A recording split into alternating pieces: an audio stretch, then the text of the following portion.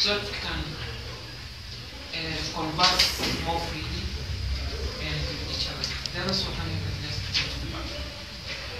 that is okay. Please begin the debate. Just come to the front.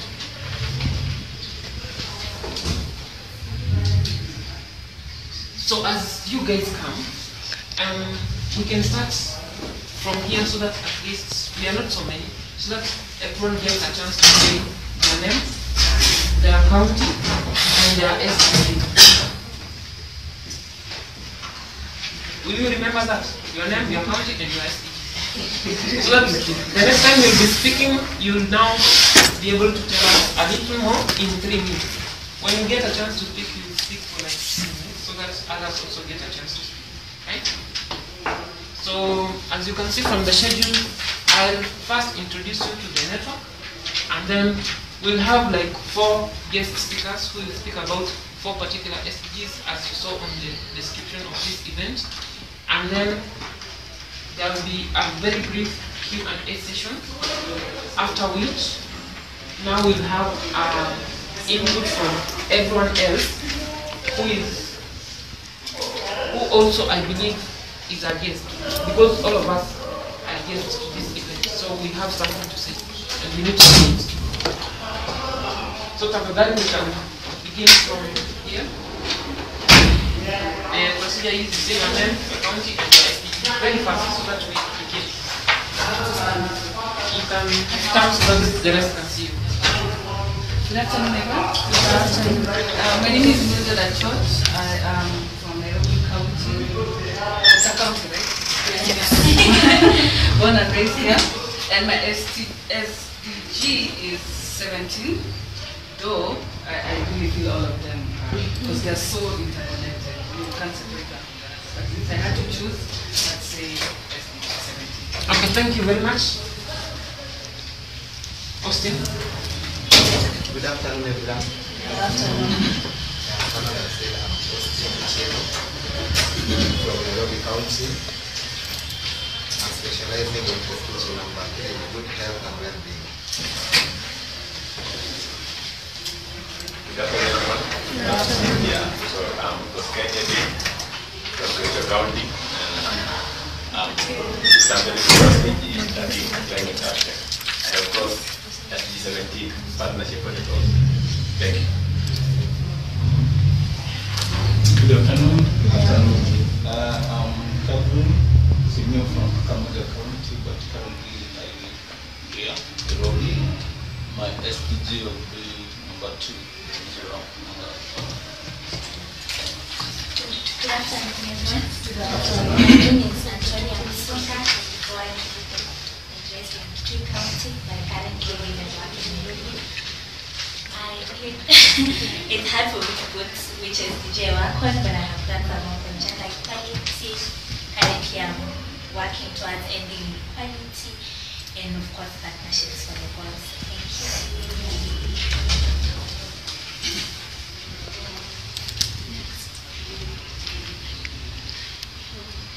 You can go. Please come in front here. As you come in front, let's hear from Leah. Hello. My name is Leah Wayaki, born and raised in Nairobi. Champion for SDG 3, 4, and 17. By the way, if you might not remember the SDG, you can just check here.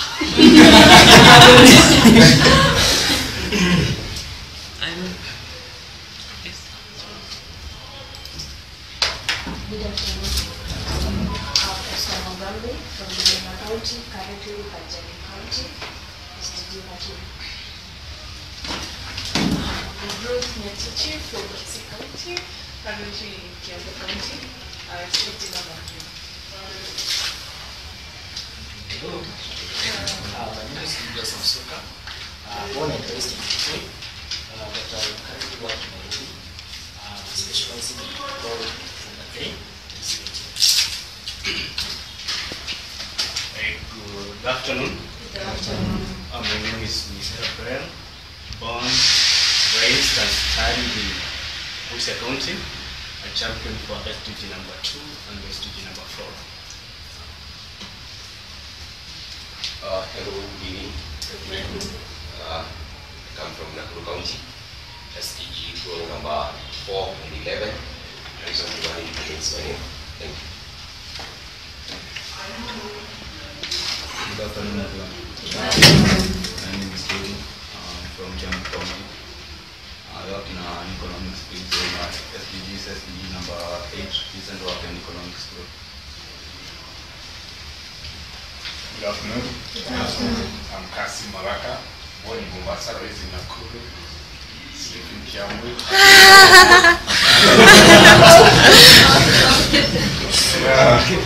Battle here in Nairobi, but we go to sleep in Kiambu.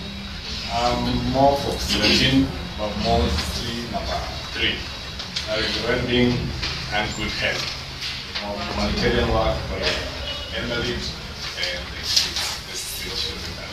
Thank you so much. Hi everyone. My name is Phoebe. I'm from Nairobi County. My SDG is number 15.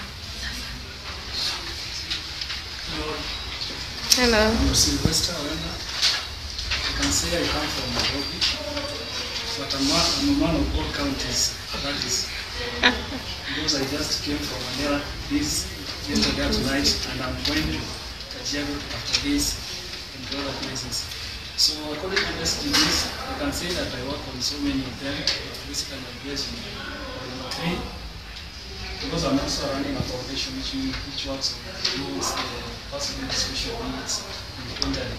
So I basically run through all these SDGs. Thank you.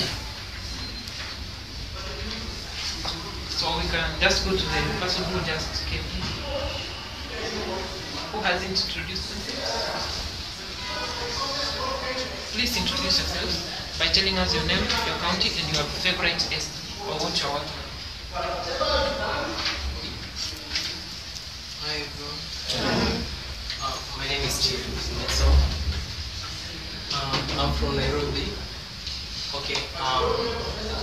I'm a youth advocate, and also in terms of SDG, I spearhead almost all the SDG except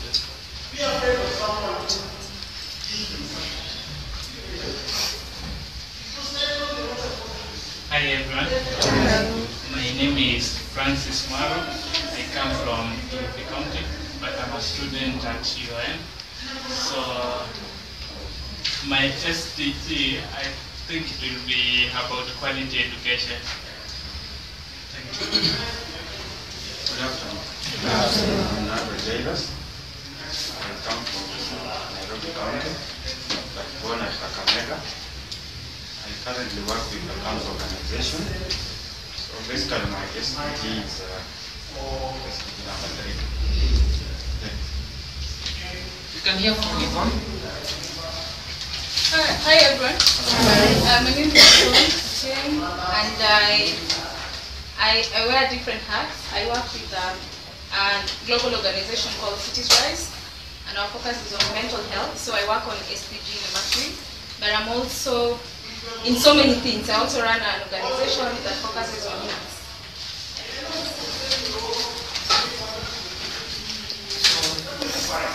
At least now we know each other, right? And someone pardon? I don't know how. Oh, I introduced myself before we began. My name is Arnold Gekonge, and I'm the team lead for Champions for SDGs. I had some people are almost saying Actually, someone somewhere told me, when I told them I'm coming from Champions for SDGs, they told me Champions for STDs. I asked them, what did you say? So, maybe we can just hear from you, your name, your county, and your SDG, and then I can present a brief about the initiative before we hear from the guest speakers. Okay.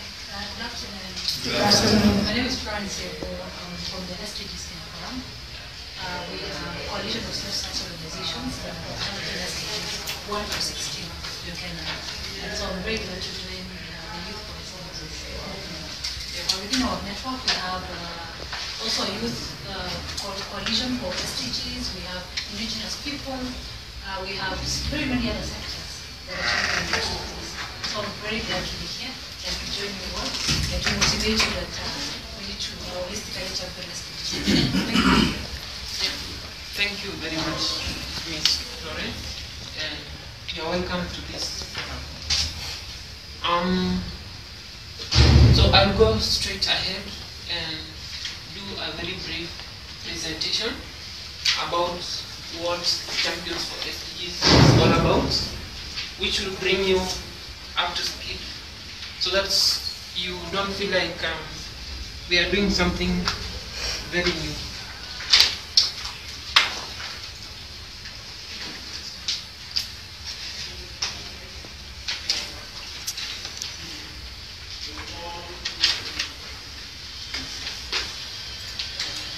So, Champions for SDGs was founded in March 2019. It's been a few months now, and we aim to amplify the voices of young people, educate them on the reason why we should take the initiative of contributing towards sustainable development and giving them a platform to access opportunities to make a difference in their communities in their own little means. However small it can be, it can actually make a difference. So the first slide is for the 17 SDGs, which you might also see displayed up there. Some of you might know all of them, but it's also an opportunity for those of you who do not know the SDGs so that you can familiarize yourself with them. So the SDGs came about from a United Nations declaration that came about after the MDGs, which were up to 2015. And when the heads of state and government high representatives at the United Nations headquarters met from 25th to 27th September 2015, they actually decided on the SDGs that we continue to talk about now until 2030. They committed, as you can see in the quote, that we are committed to achieving sustainable development in the dimensions of economic, social, and environmental in a balanced and integrated manner. Further, they resolved that between 2015 and 2030, that they shall end poverty, hunger everywhere, and also combat inequalities within and among countries to build peaceful, just, and inclusive societies, and to protect human rights and protect gender equality. Gender equality has been a huge topic, and gender equality usually cuts across all the SDGs because we need to be very sensitive of access to opportunities that we give to both young boys and young girls, men and women. And also the empowerment of women and girls to ensure that lasting protection of the planet and its natural resources. They also resolved to create conditions for sustainable, inclusive, and sustained economic growth with shared prosperity and decent work for all, taking into account different levels of national development and capacities. So I don't want to bore you with a lot of writings. As I said, the Champions for SDGs is a youth-led network that is bringing together like-minded young people to contribute meaningfully towards the realization of a future in which all of them are informed, economically empowered, and actively take part in global development issues, regardless of where they come from, or even their economic status, and also regardless of their gender. Our objectives, number one, is to provide a platform for young people to actually speak up and contribute to global sustainable development by active participation. Also to link youth champions with opportunities to make a difference in their communities. And through inspirational people who are also doing something in their communities. As you might learn, when you get to interact, you learn that the people you are seated with are people who will actually inspire. And also to be a leading youth network of young people that is creating positive change in the community, in our country and across the globe. So today we'll be talking about 5 particular SDGs, and the central one is quality education. You realize that the theme of this year's International Youth Week or International Youth Day is quality. It's speaking on quality education. However, we'd like to also speak about good health and well-being, climate action, and reduced inequalities. So, like 2 months ago, we had our first forum in this same place, in this same room. And these are pictures from that forum where we were able to exchange ideas and see how we can actually do something for the community, assist ourselves and also assist other young people.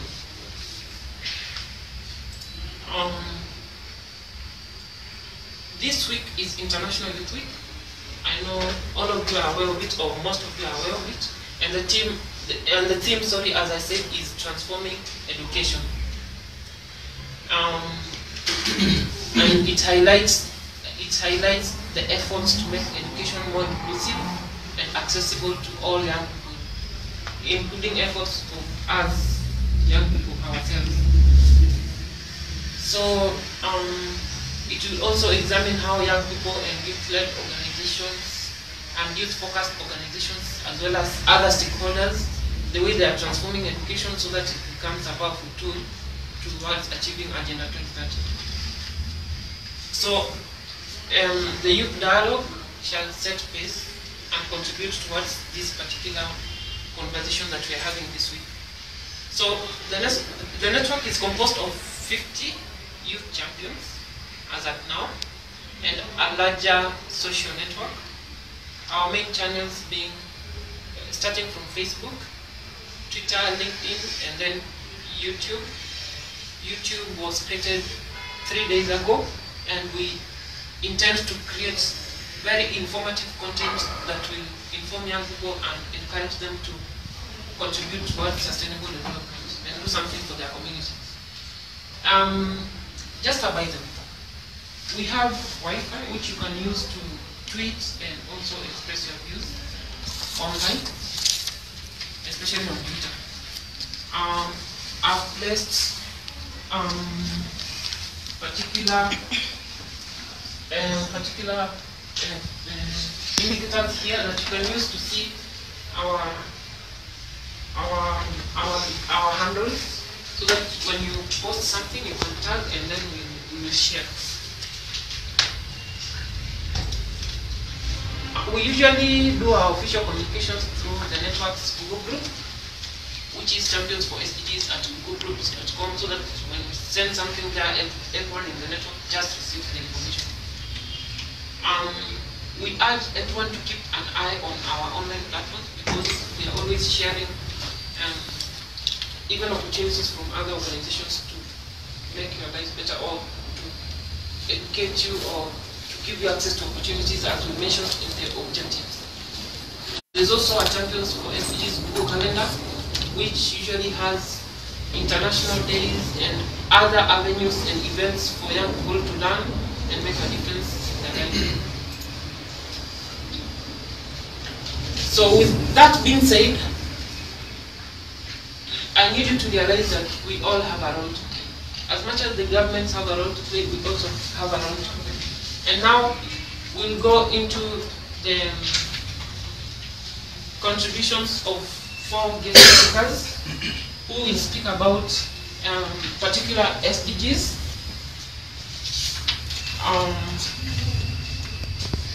Maybe we could start by Yvonne, and Yvonne, you'll have like 7 minutes. Please keep time, because by 4 we need to be out of here, and we need all of you to also speak. We need to hear your voices, right? We don't want an occasion whereby you came all the way here and are not able to air out your views, right? So let's hear from Yvonne Ochen on SDG 3 and how education can be used to realize SDG 3. You can come here so that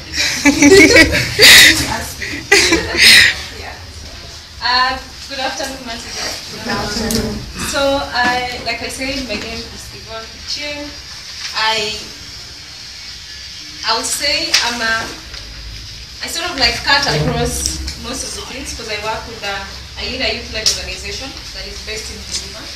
And before that, I've been so much involved in the good health and well-being in different programs such as sexual reproductive health and rights, and now on mental health, because we all know mental health is such a big thing in this country and in the world, and there's so much focus on that.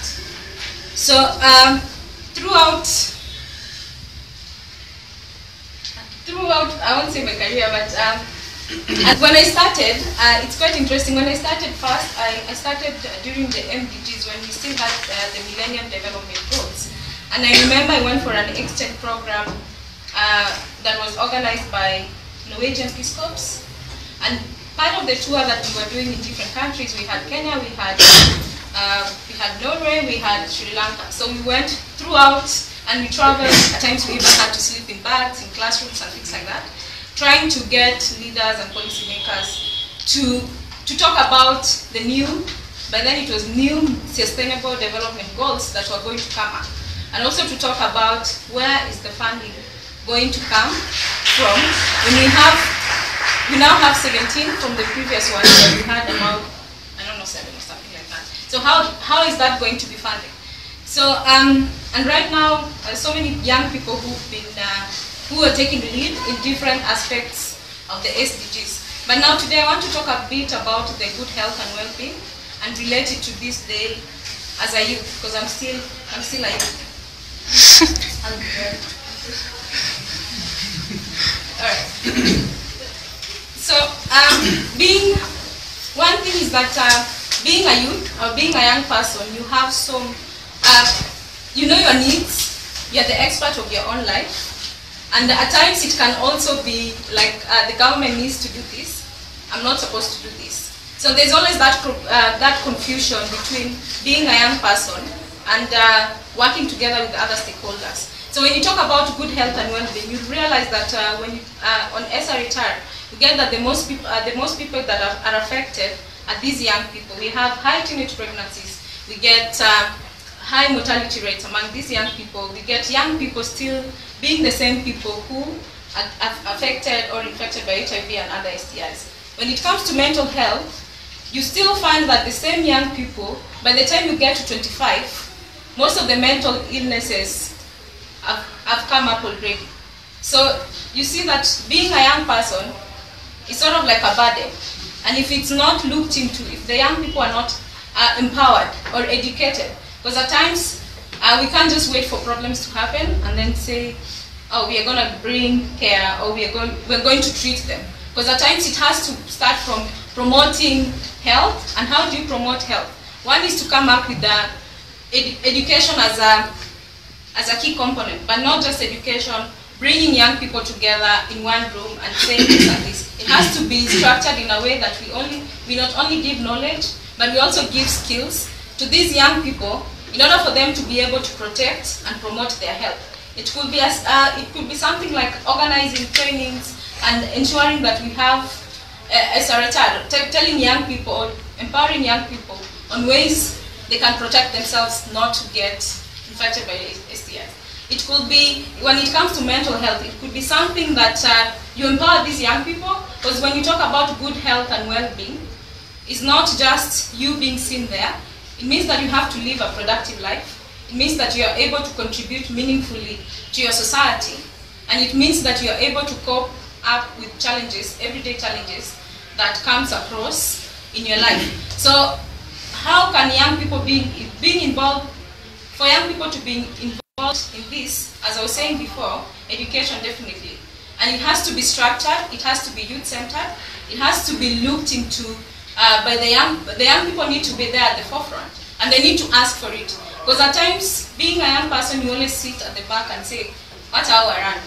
But let me just tell you, like, there's something that happened to me this week. I started a new job, and it has really been sort of like hard. I'm like, this is what young people want. This is what they've been saying, and then you have this group of adults who say, "Oh, this is how we work. This is the traditional way that we want to work." So there's this clash, and you're sort of like torn in between on saying, if I do this, then I just know that we're wasting our time.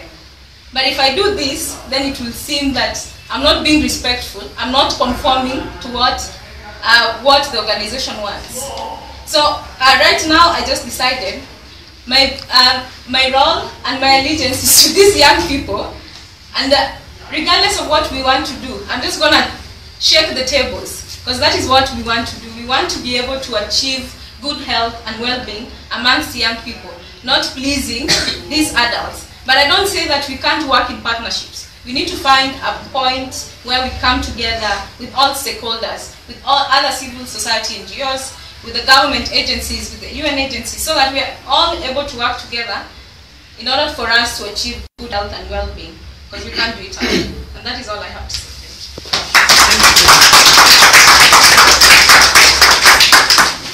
Makofi tena. Asante sana. So I would like to invite Brian Miehera to come and speak for 4 minutes about education. Please keep it brief.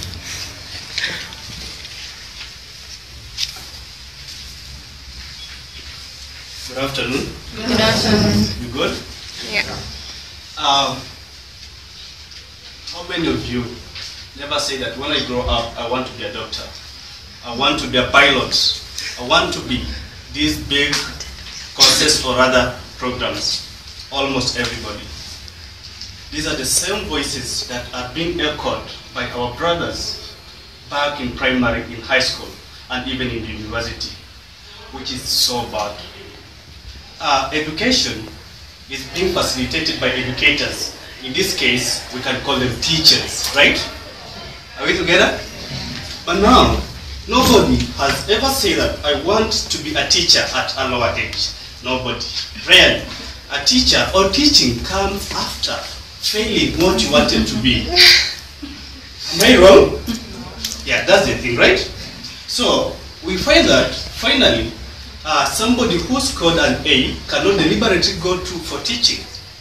And somebody who scored a C, C minus, and even D are welcome. Come, we offer these teaching courses, right? And this person is going to teach a doctor, an engineer, something that he wanted to be and failed to be, right? Okay. In this instance, is it fair? Why can't we value teaching? Why can't you give attention to teachers? Why can't the government even decide today and say, for you to go for teaching, you must score an A, you must score an A minus, you must score a B plus? Why can't teachers never be paid the same salary as the doctors can be paid, the engineers, the pilots? A pilot can save 100 people in the crew. An engineer can construct a large building that can accommodate thousands of people. A doctor can save somebody's life. But a teacher can take a tender, from nothing, a brain tender, mold it to something. Why can't we value teaching first in order to achieve quality education? That's my first point. 2, is it a must that we must go to class in order to get education? I don't think. I think my father was educated and he never went to class. He was taught how to weave baskets, and up to date, he's still weaving. He showed me how to weave, and I can weave. But it's so unfortunate that here in Kenya, specifically in Kenya, we have several institutions for higher learning, universities. They offer medicine, they offer engineering, they offer all these courses. Unfortunately enough, when we want to build Thika superhighway, we have to import somebody from somewhere to come and do architect work. Unfortunately, that if the diseases are too much, we fly to India. And in the same fields, we have doctors who are, people have graduated to be doctors, others are professors in the same field. I mean, we just being fed papers and pen. You're just, I mean, you get the merit by scoring an A, not a practical thing. As I can say that my father is educated than more professors in Kenya, not because he is paper and pen better, but he's worse in paper and pen, but practically he's okay. Okay? So, like, for example, I'm a computer security forensic student. It's so unfortunate that I have a lot of A's in my transcript, which I cannot actually prove them well when brought to the field. You see, it's so unfortunate. Just to go to, maybe my time is almost over. It is over. Okay. Sorry for that. Let me just say this. I would like to urge you that we should come together and support Professor Magoha in competency-based curriculum. Let's just not go to class and be fed. I mean, a class has been acting as a robot feeder where you are fed chemistry, mathematics, biology for no good reason. Thank you very much, and God bless you. Thank you very much. So at this point, I'd like to invite Miss Florence so that you can come and just use 3 to 5 minutes to at least share with us something concerning SDG 3, 4, 10, and 13 maybe, because I know you are able to interact with all of them in a way. As we wait for the next speaker. Thank you very much. So, as I said before, my name is, for those that haven't met, but I'm glad to see Alvin. Alvin and I and many others have been champion SDGs in Kenya. So it was very good for the invitation. Thank you very much. And I think moving forward, we'll be able to interact more and more. And so, for those that I didn't introduce myself on the water in there, my name is Florence from the SDGs Forum on the country. And so the forum started in 2016 March. We launched in 2016 March after the SDGs. As previous speaker said, we were part of the post-2015 process. That is the process I was talking about, the next development agenda. I'm sure you all have heard of the MDGs, the 8 goals, and the kind of things they did to Kenya. And maybe, I think that's the kind of history I'm going to give, some good history. Yeah. The MDGs, for example, we'll talk about free primary education. When Moi Kibaki became president, and there was a manifesto within that particular government. Primary education is a fruit of the Millennium Development Goals. When you hear about the issues about Goal 3, and now at least the Beyond Zero campaign, and the current sort of progress that's been made about us free maternity health and so forth. These are those aspirations that are within the MDGs. Why this development agenda are very critical is that from the global perspective, they give countries and regional spaces the ability to be able to come together with a holistic agenda to develop for development as Kenyans, as Africa, and then as a globe. Is always the custodian of this and the aspirations behind the whole process. Yeah. But now maybe to bring it home is that Kenya, the SDG implementation process lies within the ministry. Now they call themselves, of course before it was the Ministry of Devolution and Planning, yeah? But right now, after the current, just the past elections, we're talking about National Treasury and State Planning. So within the State Planning, there's a department called S, which is chaired by this State Planning. And within that, it's a multi-stakeholder committee that brings together government, the NGOs, brings together civil society, private sector, academia, and the various stakeholders within the country. And so we are part of that, and the SDG Kenya Forum is co-chair with KEPSA, with the Kenya Private Sector Alliance, And so for the first time, you can see the kind of vision that Kenya is holding on to in terms of bringing different stakeholders. It's not just a government agenda.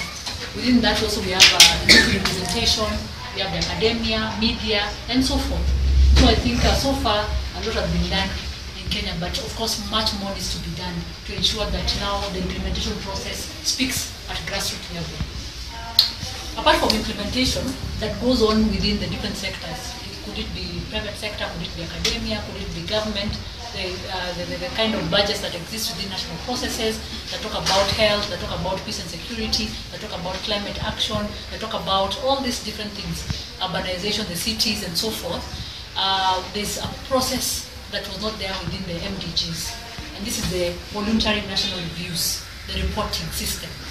Before MDGs were just implemented, but there was no voluntary national reviews. This process particularly is open to countries every year in July, and it happens in New York. It's called the High Level Political Forum.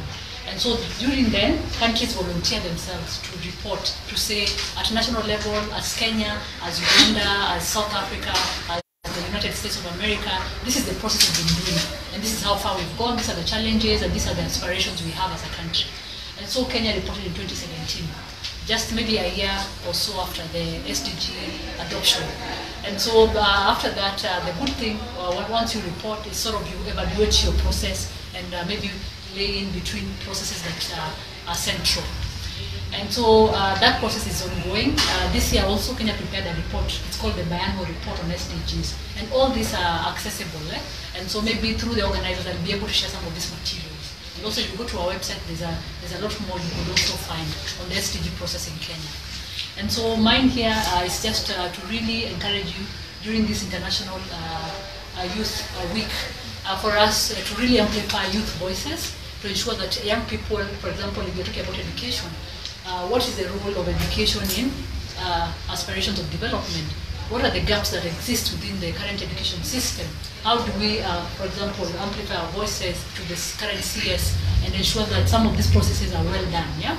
On issues of health, when you talk about young people accessing health services, this is the one group that in many ways there are a lot of inequalities. And there are a lot of young people out here, maybe without resources, without having maybe income, and when they get sick or when they want to access medication, it's almost impossible. If you're a young person and you're not working and maybe your parents are retired or they're not able to support you, and it's really, really difficult. Again, we have a very big youth bulge in this country.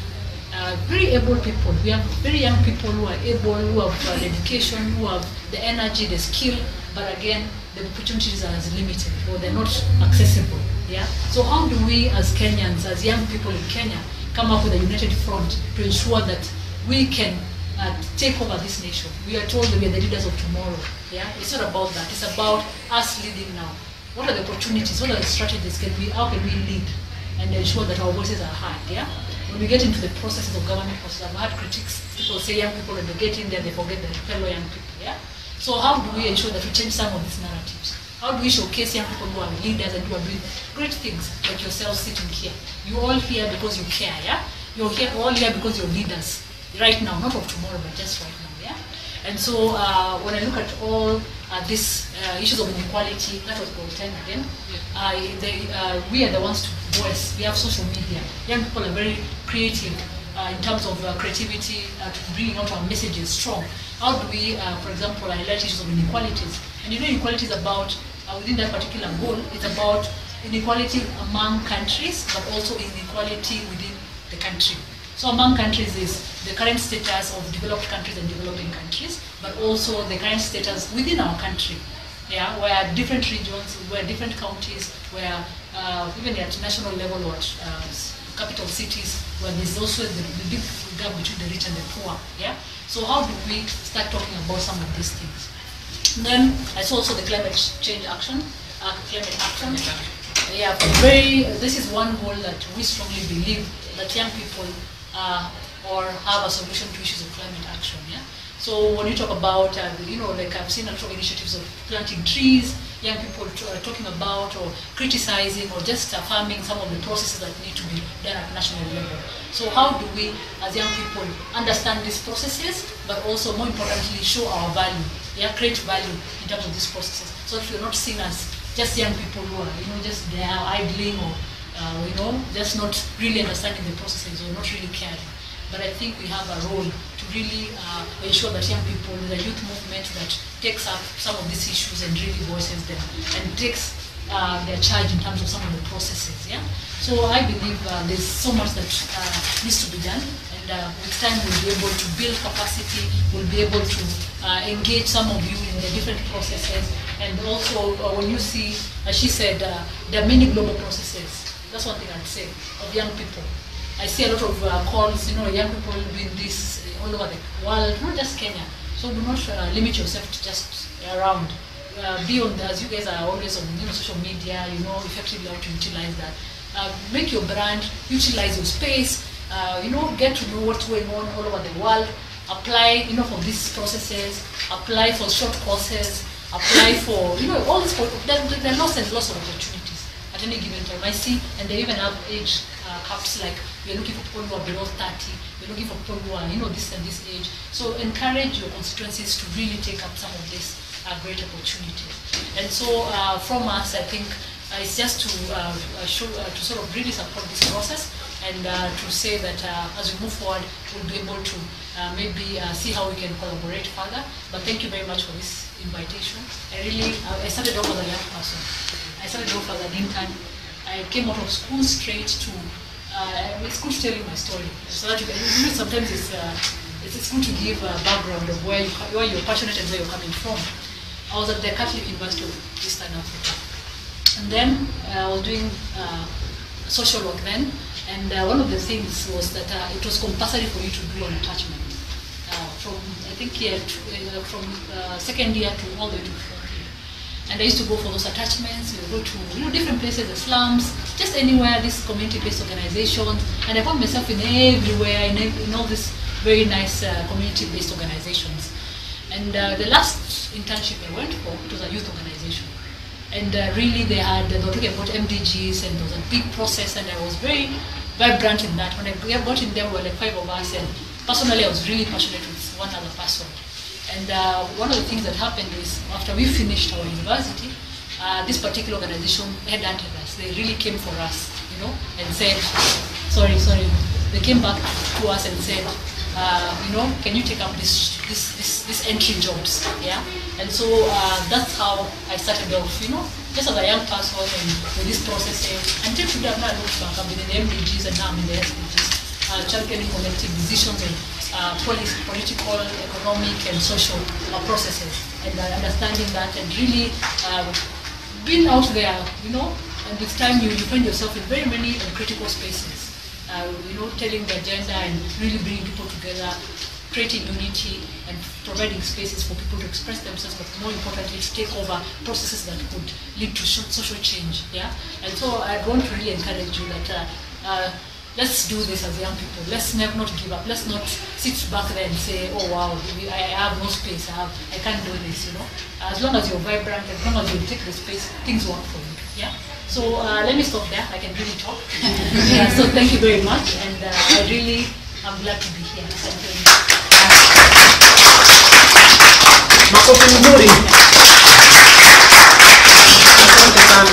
Actually, on that note, from the State Department of Planning, we were able to get these materials for us to read. So after this, every one of you will get a copy of this and another flyer, so that you can go and read more about it. Don't stop there. Go online and read more and learn more about what is there for you to do about SDGs. Now I'd like to invite Antonia Musunga. She has a brief video that will talk about inequalities, and then she will speak very briefly about inequality, because all of us want to speak, right? Yes. So Antonia, welcome.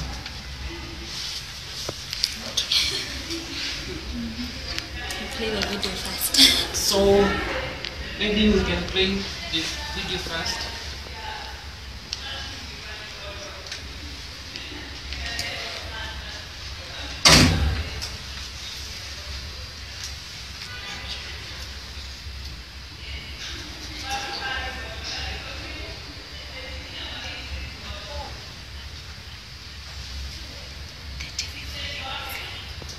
is inaudible. So I request that you kindly speak briefly about it as I ask for the remote. Okay. Hi, my name is Antonia Musonga. I coordinate an alliance called the Fighting Equality Alliance. We are a collective of civil society organizations, NGOs, CBOs, national NGOs, international NGOs, and activists, and young people, old people. It's a space for everyone, really. And what we do at the alliance level is we talk about inequality from a personalized perspective. We know there's a goal on reducing inequalities, but our premise is that unless we are able to tell what our experience of inequality has been, it will be impossible for us to actually champion for other things, right? You can only ask for what you don't have if you know what you don't have. You can only demand for better if you know where you are, what is wrong with where you are currently.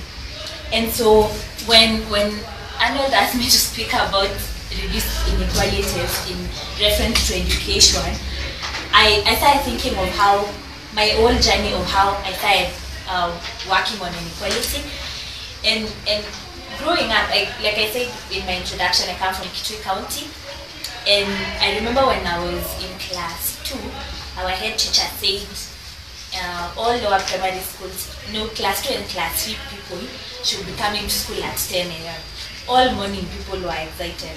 All night morning people were excited because you get to sleep, you have breakfast, you don't have to run around in the morning to get to school in good time.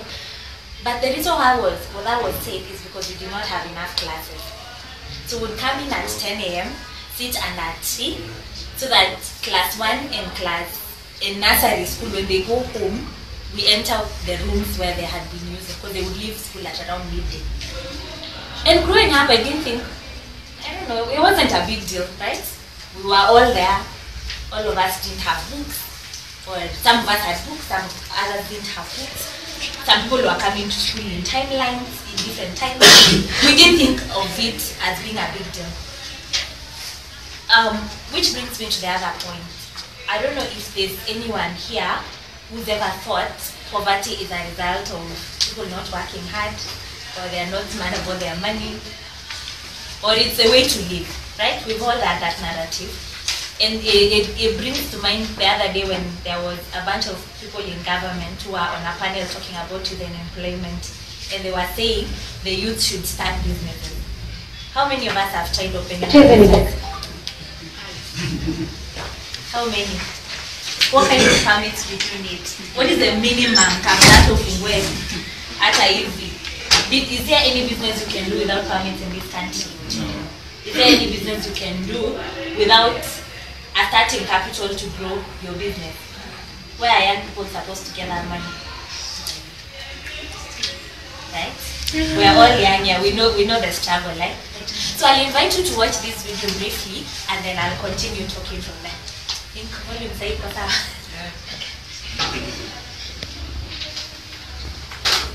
0.1% owns as much as 99% of Kenyan population. This means 8,300 people are richer than 44 million people in Kenya. That is inequality in Kenya. I want my government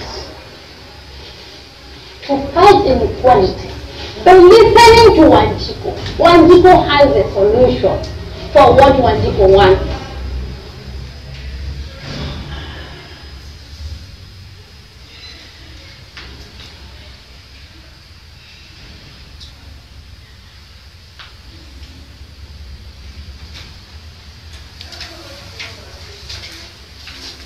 We don't diagnose issues from an individual level, and we don't provide solutions from an individual level. We just want to put everybody in a box and then make sure that people work so hard to try to go number one. That's why eventually you have only 1,600 billionaires in the country, because always number one. So that's what inequality has done. That where we're at your position as somebody who lives in a whatever situation or space, the farthest part of the world, you don't feel like your voice is being heard.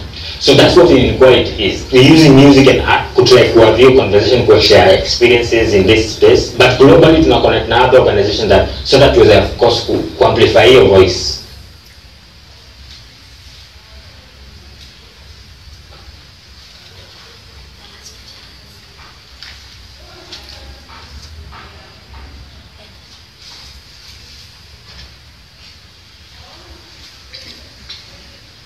As it is in Kenya, inequality is a problem globally, and we've seen that in Kenya, many women are not allowed to own land. Women's rights on land issues should be articulated and brought closer, and make sure that women also own land and have resources that is available and for them. What I want my government to do is to make sure that the Constitution sees that everybody achieves and celebrates their rights. And the reason why I wanted to show you that video is just to bring to your attention that inequality, there are different stories of how people are experiencing inequality, but the challenge is the same. And what as a person I believe in, if someone is wealthy, they have access to opportunities, they have access to money. It means, therefore, they also have access to power. Last year, when we at the Alliance level interrogated what the government was proposing on taxation, we realized things like helicopter parts are imported in the country tax-free. Do you know what else is taxed? Do you know what helicopter parts are tax-free? But books, medicine, sanitary towels, they are usually taxed. Yeah. So what does that mean? When the government taxes the things we interact with daily. I'll give an example. If you're a mother and you're buying school books for your children, it means you're paying tax. If you are a mother of a daughter, it means you're buying school books and sanitary pads. So you're paying tax for that also. So you're basically paying tax for things that you will continuously buy. So what does it mean in terms of breaking the ceiling of ending poverty, right? It means people will continue paying higher prices for things that they need to survive on their daily lives. We also, and the thing, and to link it to education really, I think one of the things as young people we should purpose to do as everyone else has retaliated is to unlearn and relearn what we know. There's so many things that we've been taught that are problematic, that do not help us in any way, that it's sort of, we are just going through a phase until we get to positions of power and continue perpetuating the very things that affected us when we were younger. Am I making sense? Yeah? And so how do we question things, issues that happen to us from a youth perspective? How do we say this is working and this is not working, and so we don't want whatever is not working, or this is how we can fix it? It can only through by extensively understanding our context. One, as a lot of people who are in this room have gone to school to some certain level. One thing I know we have a problem as young people is when we go to school and join the corporate world, we start saying, you know, activism and politics I don't do. Truth of the matter is, that is what people who are older than us did. And if we want to do anything different, we must purpose to use our privilege of education to talk to other people. I recently had a meeting with young people this last week, and we're asking ourselves, you know, when people say, come on, talk, you know, hang out with older men, be friends with older women, it's because these people talk about the things that affect their lives.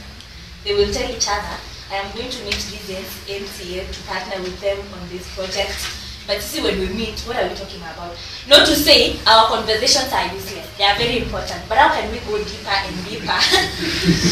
How can we go deeper and deeper to realize, yes, the conversation on how women in the dating scene exploit men. What does it look like in a bigger context? Yeah? Please conclude. Yeah. And so, and the last thing I'd like to say is also identify opportunities to engage effectively, figure out who's doing what, plugging into those processes. I find that very many people are trying to create friendly spaces, But if you're not there, your interests will not be represented. Thank you.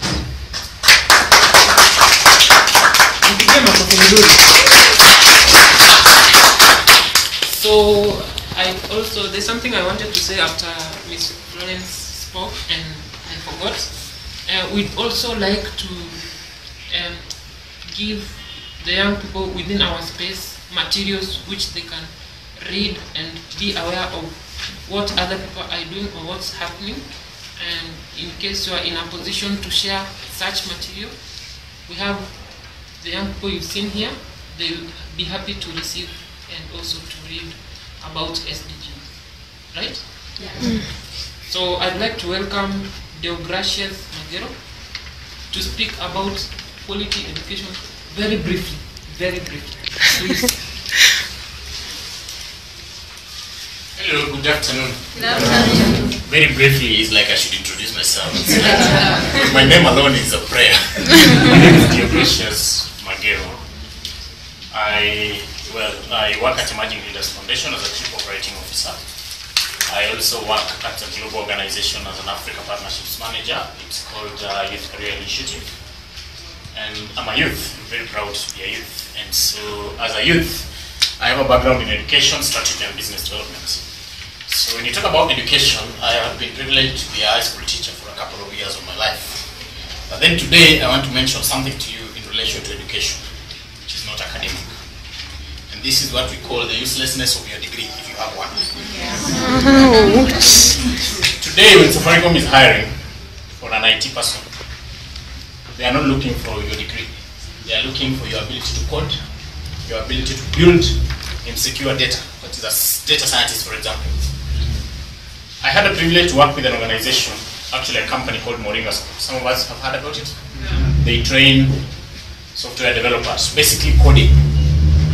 And in that class of coding, we had a D+ from Liver and a graduate from KU, computer science, sitting on the same laptop, learning how to code.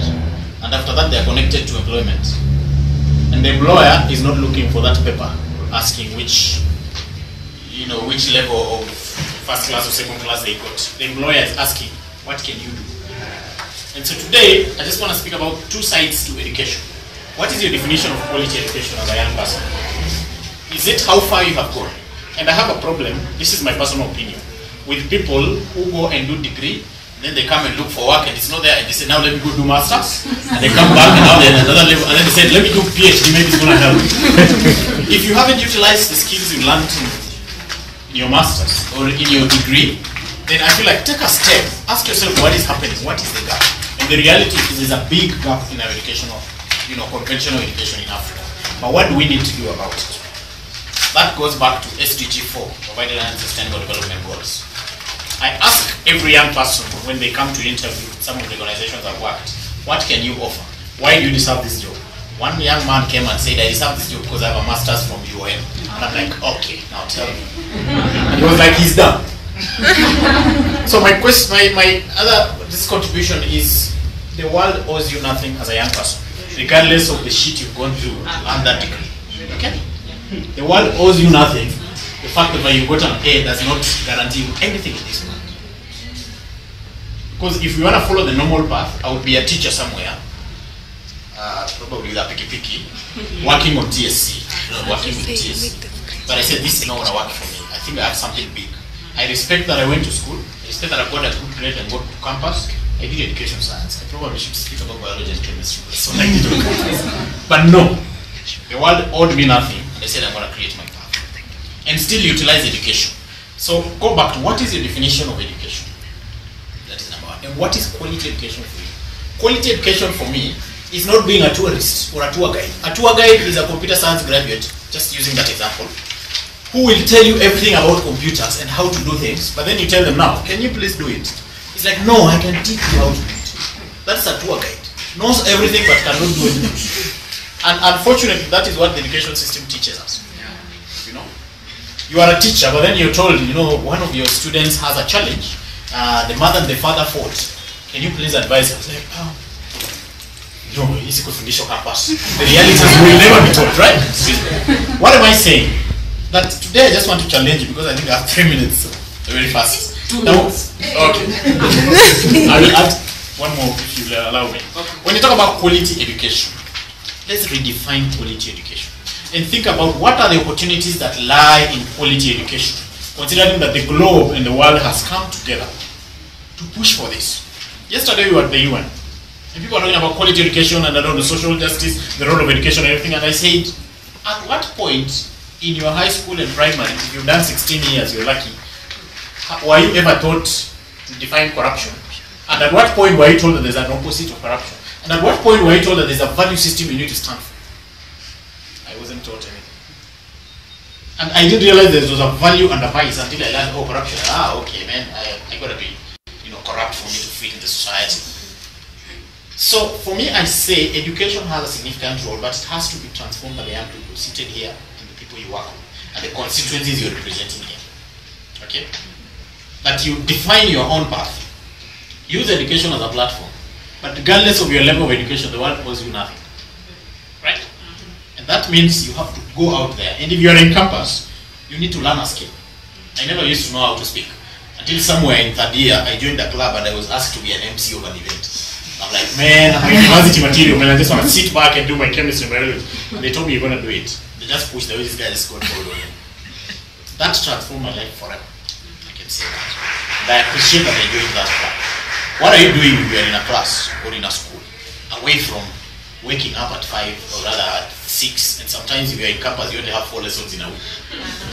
And then you're complaining, and that's why some guys were striking yesterday. I passed from you and I passed through Kabet, and then I saw some tires. And some guy was asking me, so these guys were striking, what is it? I told them they're idle. You only have 4 lessons or 6 lessons in a week. You guys are lucky you came here. This is education. I went to church, I should say I also wanted to be a priest. So I'll quote a Bible and then I finish with what I wrote here. Okay? But Proverbs chapter 4, if you read the Bible, verse 13 says, your education is your life, guard it well. It does not mean that the certificates you have, you guard them well so that water does not get to them. It means that if you can learn anything in your experience of life, that is it. Okay? There are so many things that happen in organizations. Today you cram calculus, you cram formulas, and then you go and you're told you are an intern, welcome. You graduated, yes, second upper, good. Please key in the Excels in this data. You're like, there was no unit on Excel. And then there's a friend of yours who was doing SPSS courses, data entry, and you're like, this guy, I'm doing my degree. Why is he wasting time over the weekend doing SPSS? You get my point? Data entry. On the other side of the world, nobody cares about what your paper says. You can do it, you can't do it, we keep moving. You get my point? And so SDG number 4 basically has a number of themes that I just want to mention. The first one is education for sustainable development. And I just want to challenge you. How do you localize and customize sustainable development to yourself? What is development and what is quality education for you? Because tomorrow I'm worried of taking my daughter to a school where they're going to cram, A for apple and B for boy. And then after that, we are taught parts of an insect. And then you come on this side and somebody is asking you, are you with me? But who is going to change this? We can sit at KICD, Kenya, Institute of Curriculum Development, and say CBC and everything. But I have to take my path. And you as a young person, you need to take your path. Number 2, under the themes is availability of skilled workforce. That's what I would like to talk about. What does skilled workforce mean? Why can't we just say availability of a workforce? We have a workforce. Even in parliament, we have a workforce. But they will discuss nothing and sleep until a mother shows up with a baby. And then now you realize they were working. Nonsense. What am I saying? What is your skill? Are you a workforce? Are you skilled? If you're going to say you're skilled, so you apply for a job and then they ask, okay, what can you do? I'm right now pursuing my PhD, so I'm very well educated. Touch it. I ask young people, can you touch what you can do? Come and tell me I can do data entry, I can do access and develop something, I can speak and present this which I've developed. And when you talk about IT and computer science, previously there was a lie that if I'm a computer scientist, I just sit in the dark room and do my things and develop applications. It's one thing to develop, it's another thing to sell that application. Those skills have to matter. What is your skill as a workforce? Capacity building, of course, is what we're trying to do right now, thanks to Anu and the rest of us. Building our capacities beyond normal classwork and everything. Of course, the direct impact to job creation. Job creation has 2 perspectives. You're either looking for a job or building an opportunity that will create another job. Okay? It doesn't have to be an entrepreneurship. Go to your village and ask, what is the greatest thing that people are suffering from? Why are people doing a rambe for churches every day? Since you were born, that church was being built. What is the problem? And then lastly is youth employment. And I mean, we've talked about youth employment for the longest time. What is your definition of employment? Get my point? These days I have trouble with what were biashara, biashara funds, Weasel fund and everything, and I ask, why are you giving him 2 million and giving this lady 1 million? What is the criteria? We work on a business plan. For me, I say, what job opportunities is this person creating? They deserve that funding. And now, what opportunities lie in SDG 4? And these I'm throwing at you to start something beyond this conversation. Okay? Guided by your global provisions. Number 1, try and establish relationships with government entities and other higher educations. To improve higher learning institutions, to improve education curricula, so that it is aligned with the business needs. What are we saying? You are in the world right now. You know what is lacking and what is happening. Have you taken a moment and gone back even to your primary school, or your secondary school, or your campus and started a program that, enlightens those guys on the reality of man? If you can't write your CV very well, nobody will see. If you can't speak in an interview and present yourself the right way, these days we even have trouble with the way people dress up. .com will tell me I don't care. Come show up in an organization with your degree, for example, or your qualification, dressed up like you're going for a club. The world owes you nothing. Rules are set sometimes, rules are to be broken, but then strive to be at the top, right? Another opportunity that lies in the SDG 4 is create programs. Programs like internships, work-study programs, traineeships that will give students earlier access to the corporate and the work environment. What are you doing? There's a program called Generation Kenya. If you've heard about it, it's run by McKinsey Company. Well, I'm just mentioning the program that we privileged to work with. They train young people of all ages, 18 to 35, on entry-level jobs. And I've seen graduates sitting together with C-, C+, or who never even went to campus to take the practical skills. And they all are presented to an employer. And an employer picks somebody who can deliver the skills. So there lies an opportunity. What initiative can you start as a young person? Create such opportunities for internships. Provide employees with continuous opportunities to improve their skills. You'll say finite. This is the last one. Now I'm disoriented. But it's fine. So I'm throwing this at you. If you start a company, think about the gaps. Are you able to upskill existing employees, existing workforces, or rather existing graduates, if there's a graduate there? And then cost-effective education programs and services. There's somebody who runs a platform on the phone where you can even just read. You can do an exam, tests and everything for high schoolers, right? Be creative and think of that gap and create something. And lastly, yes. As a young person who is exposed, and you're lucky to be in Nairobi today, what is your contribution to creating a learning environment for those young people that are not as exposed as you?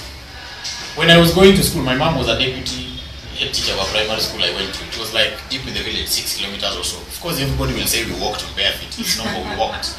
But then that lady taught me something. At home, she would cook food. She used to ride a bike. At home, she would cook food, put it in the carrier of the bike. It was my brother. Of course, she's riding a bike, so either to Takimbia, it's about 6.5 kilometers where we used to live. And then you get to school, and what happens? She's the deputy head teacher. So anybody who gets in after the gate is locked, they don't know you. And everything. But it taught me one thing. That there is a contribution that has to be faithful, to be very painful for you to be sharpened, to be the best. At home, she was the best mother. At school, she was the best teacher. Of course, best teachers are those that cane and teach this. Right? And she told me one thing that I want to leave you with. In life, have strategy. When I asked her what she was doing, she told me that was a strategy to make you realize that you are not guaranteed anything by the fact that I'm your teacher. So when you wake up every day, wake up strategically. How did you wake up today? Was it left side, right side? I'm not doing this jump. There's something you did that you usually do. It's actually strategy, right? When you walk to wherever you're walking, strategical. What's the first thing you do when you wake up? That is strategy. When you go to work, you even want your desk to be in a specific place. That is strategy, right? When you go to school, you're more comfortable in a specific place. Now I'm saying, even in life, post-education, business and everything, without strategy, you're not going to make it. One of the things I do and I like doing, I've come here a number of times, is just having conversations with young people, and we call it mentorship, to try and help them strategically think about how to achieve their visions and ideas, make them a reality. And that can be a follow-up conversation we can have. Thank you so much. Thank you. You can have a seat here. Sure, thank you. So, Bryson Marwa, please come and tell us about the role of young people in SDGs. Very briefly. Good afternoon, everybody. Good afternoon. My name is Marwa Grayson. Nilisoma hesabu shuleni, but I don't do that anymore. I work for an NGO called Siasa Place, and what we do as Siasa Place is we train young people how they can engage with their leaders and how they can ensure that viongozi wao wanafanya ile kazi ambayo wamewachagua kufanya. Other than that, I'm also the chairperson of Activate. It's a national movement for young people across the country, and what we do again is provide a platform for young people to engage on issues that matter to them. So I want to talk about the youth voice. The Constitution gives us a lot of power as young people from Article 55 that talks about the youth. But the question is, what are we doing as young people to use that power that we've been given by the Supreme Law to ensure that we do good things for our community? So even as we talk about SDGs and quality education and also reducing inequalities, it would be good for us as young people to ensure that we use the spaces that are provided for us to push for change. Another thing I would like to mention is about decision making. Most of the times decisions are made for us young people wakati hatuko hapo. We just sit at home and we are told today you will have to do A, B, C, D. It's high time that we all took part and took charge in decision making. One of the places that I would advise us to go and take part in decision making, especially in our counties, it's in the budget process. Because that's where most decisions are made about you and for you. So if Nairobi County wants to do an empowerment program, if you do not make noise when they're passing the budget, you can never be helped. We'll be sitting here each and every day talking about these processes. So it's good for us to take part in decision making. So let's go and look at the budget when they're planning, when they're doing things. Let's be there and give our voices and our inputs. We need also to be agents of change, even as we push for SDGs as young people, that we should be people who push for what we believe is going to help us. To score watu tu kwenda kutumwa, you are going on the road to go and demonstrate, but if I ask you why you saying haki yako, you'll keep quiet. I want to send you to go and watch a song by King Kaka. It's called Mwizi Mkubwa. There is a video, 20 minutes, and then there is a song called Mwizi Mkubwa. Go look at it. He describes how young people are being used in the society. Asubuhi na mko na kwa 50 na demonstrate. Ukirudi nyumbani you have to sleep, but you can't explain to your wife and your children why you went to that demonstration that day. I hope it's going to encourage you even as we continue working around issues of young people. And the issue of CBC, Dio mentioned about it. I would like just to mention something. I'm passionate about issues around sexual reproductive health, and that's a campaign we are doing in Activate this year. It's very interesting that as young people we need to go and interrogate the CBC and see if it captures enough issues of sexual reproductive health for young people. We talk about employment every day about us, we talk about opportunities about that, but issues of sexuality are also affecting young people. Very many young people are dropping out of school, very many young people are living with HIV and AIDS, very many young people are having unwanted pregnancies. What can we do as a society to ensure that we tackle this problem that is also affecting us? Because if your life gets affected from a younger age, like what's happening in Kilifi, Narok and Homa Bay, just to mention, our watoto ndoto zao zinazimwa. They cannot be useful people in the society. I think that is all I would say. And other than that, I want you to be proud of yourselves that today on Saturday, we did not go to watch Man City play. We came here to discuss. Let's keep doing that. Lakini pia kesho tuone ya Chelsea, si ndio?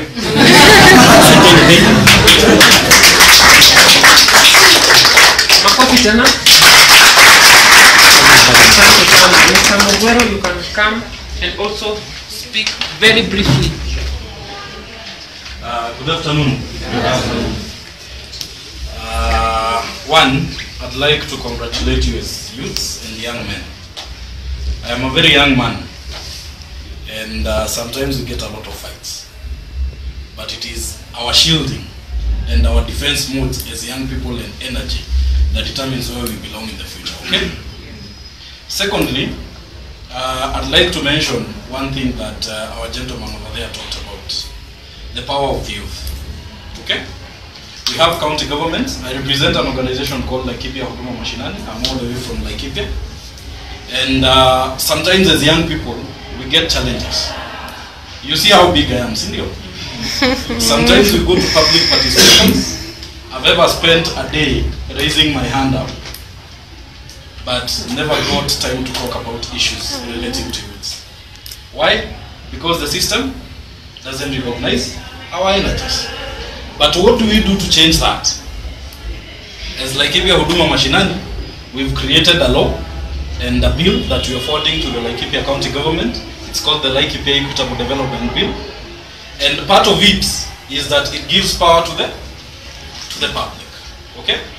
This is where our voice is heard. This is where our voices are addressed. And this is where our taxes belong to. Okay? Past that, we are talking today about the SDGs. And I would like to talk about education. Yesterday I saw a meme somewhere. Ilikuwa inasema you go to university, you do a degree, then ukirudi nyumbani unaweka degree kando, unaenda kuhazo kama mtu wa class 8. It is true. It is relatively true. I've been to campus. I went to KMTC. And when I was there, for me to get, I'm from a very humble background back in Laikipia. We are from a place where schools are chini ya mti. We are from where roads and vehicles are camels and donkeys. And sometimes we get creative and we start doing bulls like horses. So that is where I came from. Then I found myself here. I used to go to Tanzania to get clothes so that I would hustle over weekends and get school fees. That is a position I chose for myself. Despite being in KMTC and picking up, sinaweza enda kuitwa daktari. You know, it has to bear down to what your head is thinking. Okay? I'll tell you for a fact that smartness is not what you get in your book. Smartness is how streetwise you are. How streetwise you are. Okay? Back to inequalities. We have so many issues in Kenya. One among them being health, and I'll mention it. I think I'll incorporate them into inequalities and the health issue. We have something in the health program we call primary health care. The primary health care is the base where you go to a hospital and somebody has to address your problem, or health is reaching out to you. Okay? Ni wangapi katika hiyo nini yote wamesikia PHC? How many have ever heard of PHC? How many of you have heard of UHC? Now this is where I'm bringing in the difference. When we talk about politics, we talk about solving issues on television, right?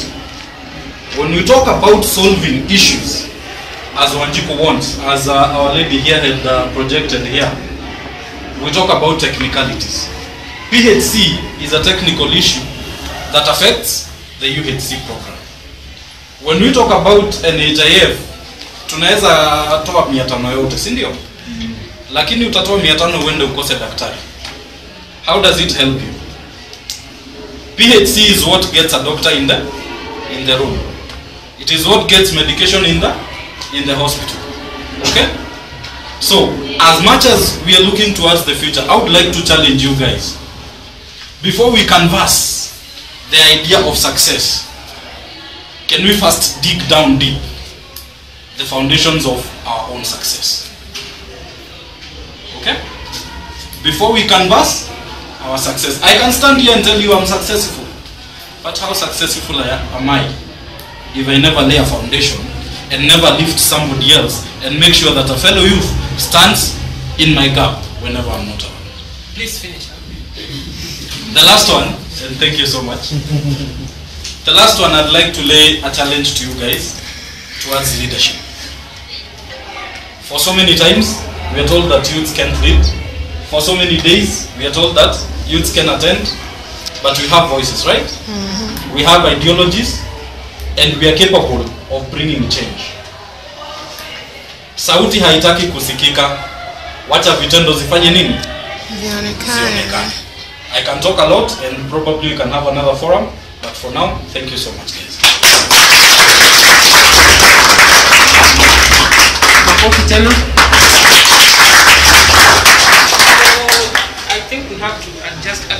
because time is moving, and right now we've eaten into the time for us also to be able to speak.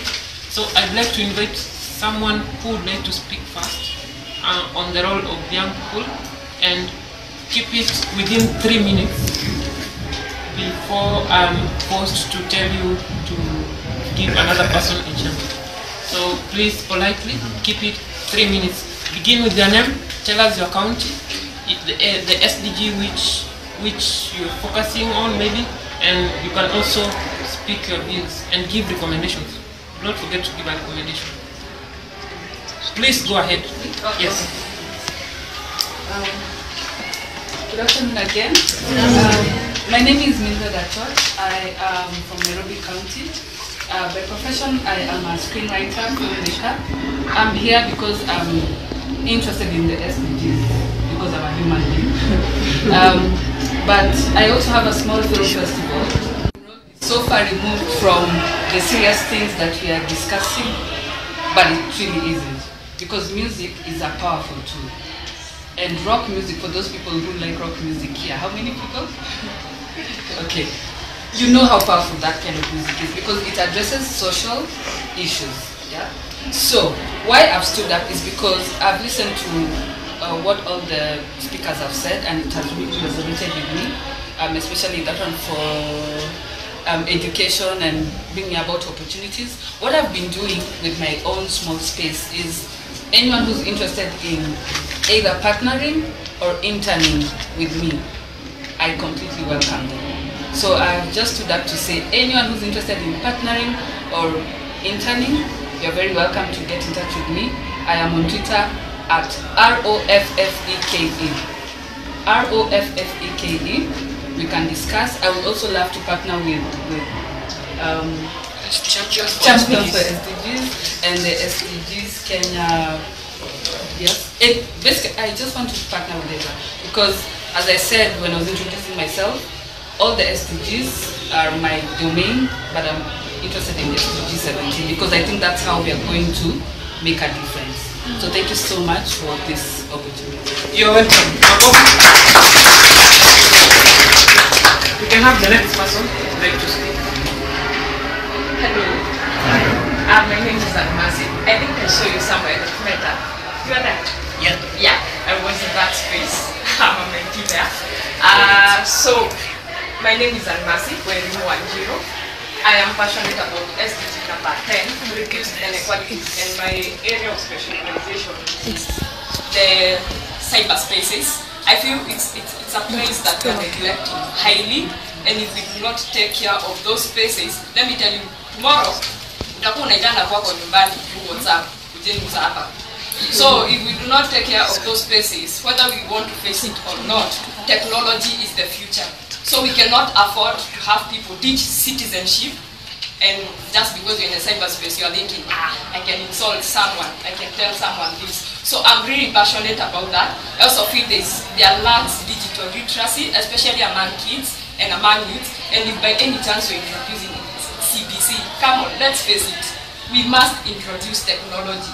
Otherwise, what we lag behind, we are moving, but we are leaving technology behind. So I'm really passionate about it. So anybody who has that energy in that line, please feel free to contact me. I am welcoming partnerships and everything that comes with it. And you should join ELF, as he said. It's an amazing space. That's why I'm speaking like I am. They have really mentored me. They have taught me to stand for things that I believe in. So just share with one another. My part in short, please make sure that ukitoka kwa hii room, know what people do. That's why you are here actually. Don't just walk out like. So before you sit, please tell us something about what we can do in regards to SDGs. Okay, in regards to SDGs, I keep saying change begins with you. So I believe he touched on it by saying that create programs. You do not have to wait for Arnold to create a program so that you can join in.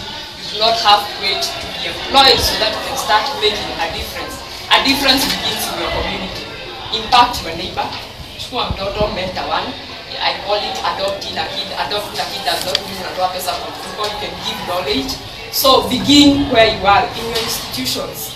in whichever capacity, whatever makes you tick, let it be the thing that makes you burn. You do not have to hide that light until you wait for people to help you. Somebody told me you only get helped by people if you show them what you really stand for. So pick, there are 17 of them, and they are all, at the end of the day, 17 matters a lot because they are all interconnected. We cannot have one without two, without three. So just pick one, stick to it, find other people who are doing different things, partner up, come up with something, and then, yeah, take it from there. Let's hear your voice out there. Yeah.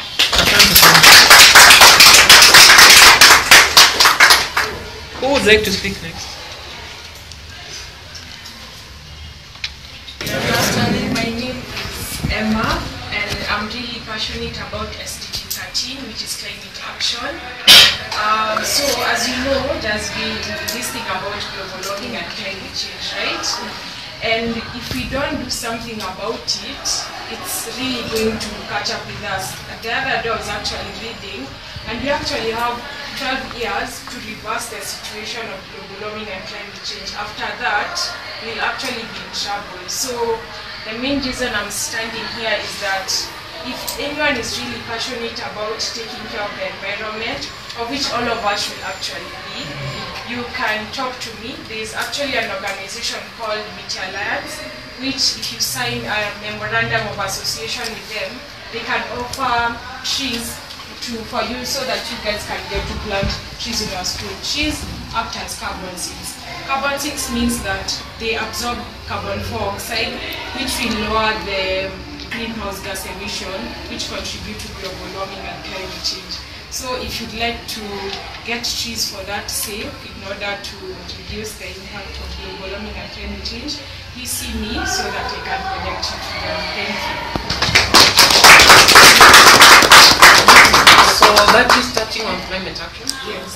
I mean, yeah, SDG 13. Yes. Okay, thank you. We could have you. Good afternoon.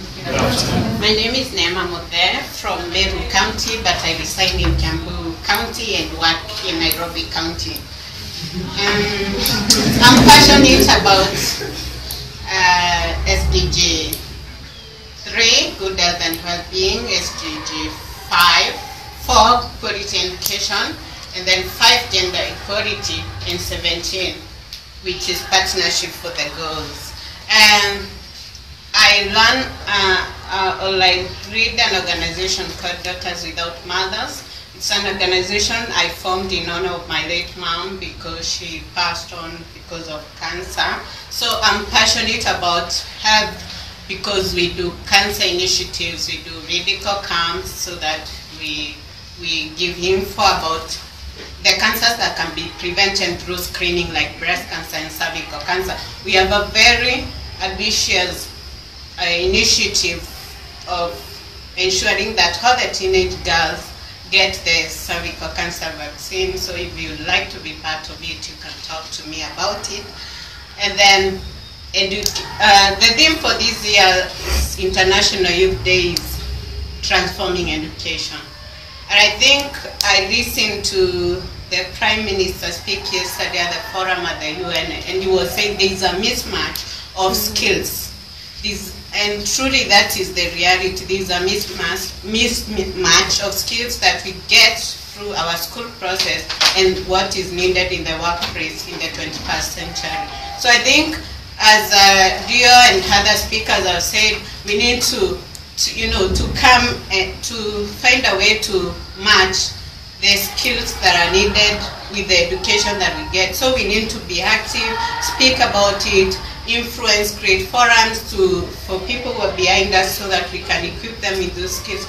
Because, for example, myself, I went to school and I did a degree that I have never worked or gotten a job with, but I mean, as I had to go and acquire skills that bring bread to my family table every day.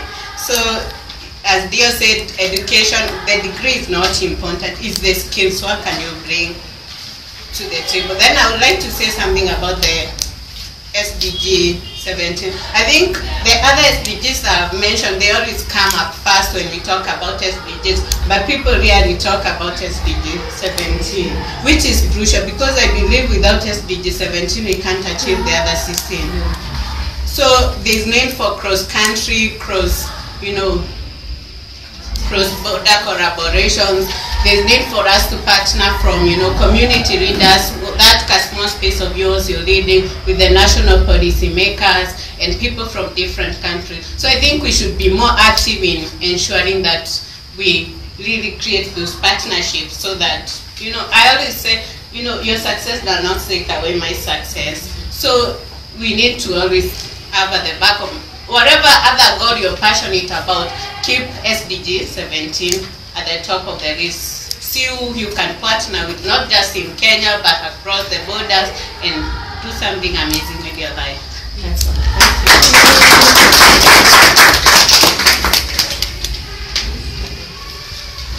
For the sake of goal 5, is there any gentleman who feels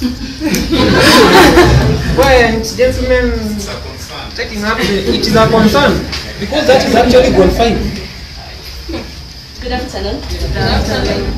God is good. All the time. My name is Amundi Doris Opondo from Siaya County, but I reside in Nairobi County. In my CV, one of the things that stands out clearly is that I'm very passionate about the SDGs. Yes. But I'm getting to learn more about SDGs as time goes by. And so I'm here to stand and say that I believe in all of them. I believe that they're interconnected, and not one of them is less important. And because of what I've studied, and I don't know why else I have chosen them, I'm more passionate about goal 3 and goal 4. In my opinion, however, I think that it is the small things that really matter. Because I took public health.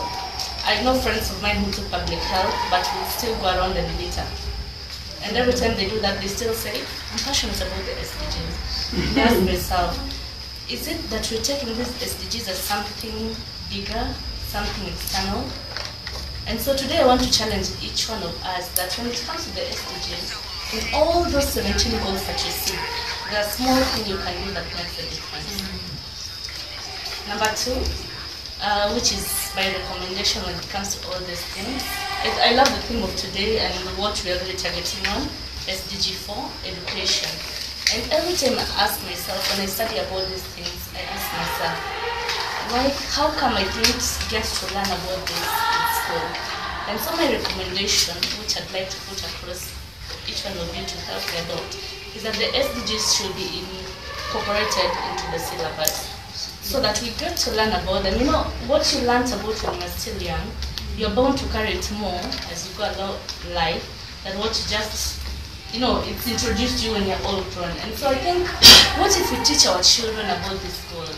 What if we teach them that you can actually take one thing and run with it?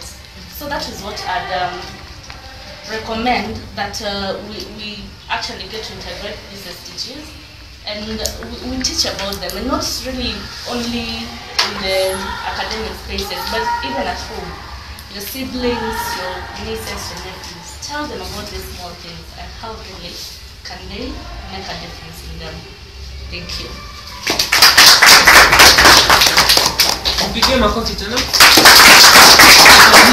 I saw your hand first, so please come in front, and after you we have you.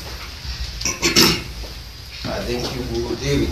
It's so important for the SDGs among the youth, because what I believe is that one thing, sustainability of a development is, it will help us as youth, right? Because as long as these people, I didn't know call them all, this above you find that, of course, what matters to them is now, right? Because that's what they believe in. But for us, we believe in the future, and this is the way to go, sustainability of our development that we are handling. And of course, I would like to talk about education, and as a system, of course, everyone is saying that for us, unfortunately, I'm a student at Masinde University in Kakamega, and it's so discouraging to hear everyone saying our degrees are useless, right? Yeah, it's so discouraging. You hear everyone you're wasting your 5 years with 4 years, and someone is just saying regarding the seriousness. So it's so unfortunate here. And one thing I believe is that in our own space as a student, there is much you can do. And what I may say is, why our degrees are useless is because we're ignorant about what you're running in school, and the system is failing us, right?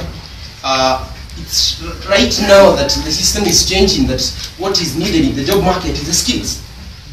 Kitambo tulikuwa naambiwa nini papers? You don't have papers. Then, so people are working very hard to get the papers, not getting the skills. So I think for us to have a transformative education, we are really changing the system, because now people are emphasizing on having the skills rather than the papers. And you find that many people in the university and colleges, and of course the system we are going through, what people are really encouraged is, someone cannot go to the lecture hall for the whole academic year or for the whole semester and won't go and sit for the exam, right? Why? These people are very ignorant. So I believe that, as my sister has said, that this thing needs to be incorporated in the system. That even in Kenya right now, in the youth, we do talk of the Vision 2030, but how many can talk about what is in the Vision 2030? People don't understand. It's only the leaders, and I'm not sure if we know what is in the Vision 2030. I'm not sure about that one, because we only say Vision 2030, but do we really understand where we want to be as a country? We don't understand. So at the end of the day, there is no way we can be working towards achieving that. So it's very important what she has said, to incorporate that in the system, to ensure that these people really understand that I'm being molded to be a doctor, but what am I expected so that we can fulfill the Vision 2030 as a country? If you don't understand that, of course I'll be doing that, and it's so unfortunate that we work or we study so that we can go to the job market, not to offer services and to get money. That's what the system is training us, because we talk of youth creating employment, right? Of creating job employment or opportunities, but all volunteerism, all these champions, but we have really money. I can come and champion, but our mind, what comes in our mind is money, because how will I be able to manage my bills? So we need to actually look at SDG 1, right? Yes. Yeah. Sure. Please, your concluding remarks. So what I'm right to see as I conclude is it's very important to undertake and to ensure that our fellow youths, or our young ones, are fed with where we want us to be, so that they can help us achieve that. Thank you. Thank you, Mark.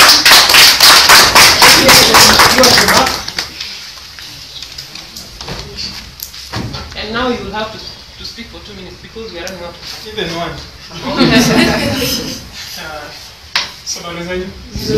My name is Saire Komondi, and I work with a community-based organization called Generation Guidance in the Rural in Kitale. Mine is the SDG 5, gender equality. One thing that I believe is every woman and girl must have an opportunity to live free from violence and discrimination. One thing that I would recommend is such forum like this for the SDG at least should also happen within the rural area, because having a space like this within the rural area, because we also have youth. The problem is that we are leaving the youth from the rural area to come in the urban with the problem, thinking that we are solving the problem, but already, what if we solve the problem while they are in the rural? So they will be coming probably in the urban area where they have a good information and the right information about maybe seeking for the employment and the opportunity. So thank you so much, and have a nice day.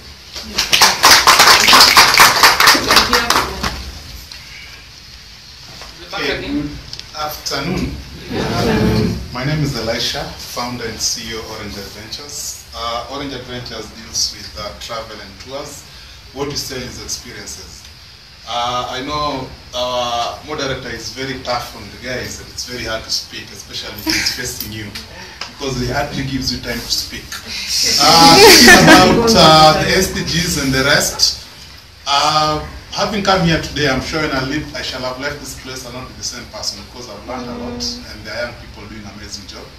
And it's such a big privilege for us to be interconnected and learn and appreciate each other from what we do. On the SDGs, before I go to the SDGs, we have such a beautiful country, and what you do as an organization with such experiences. I believe we cannot appreciate something and then end up hurting it. So having a beautiful country, for us, appreciate it first by experiencing it, then we can never go back to what happened back in the year 2007, 2008.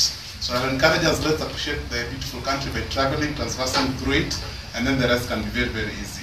On the SDGs, it's number 17, on matters partnership, because we believe in the power of relationships. Beyond relationships, there's nothing much you can afford. Even money, given anything, if you don't have the right relationships or networks, you cannot go very far. I know education is being trashed, especially in the country, and it is very, very worrying if we have young people who are still undergoing through that same system, yet they're told that it cannot work. Within my own experience, there's nothing that I've not learned, that I've never been able to put into use. Whatever you're learning now, you'll always, in one way or the other, find somewhere you can use it. Whether you're taking 6 years in the university, please don't trash it. Somehow, it will always come in handy. But also, don't just sit back on those papers. Make sure there's something that you use beyond that. As a CEO, working with young people and creating job opportunities for others and looking at how much you can partner, my parting shot is one. I know you always know what is it that you want to do. Before you know what you want to do, know why. What is the purpose? And how are you doing it? What impact do you have for it? How is it affecting the environment? We deal with the wild animal and we want to be the voice of the wild animals. Please join us in the voice of conservation, because they don't have the voice, but you can be their voice. Otherwise, if they are extinct, then they'll have nowhere to call home. Thank you very much for the opportunity.